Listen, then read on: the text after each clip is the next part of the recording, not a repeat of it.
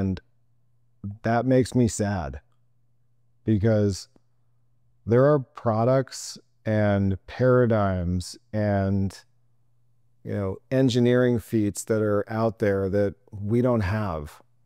And we've all heard shows about them. Like I mentioned before, amazing stem cell therapies, in places like Panama and Costa Rica.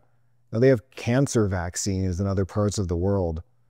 Our food system here, and how it's react after harm instead of approve then use like in Europe, these need a real hard look as far as I'm concerned. So this show is going to shine a spotlight on the innovators, and it's going to shine a spotlight on the problems. It's going to shine a spotlight on why we don't have these things as part of our everyday medical system.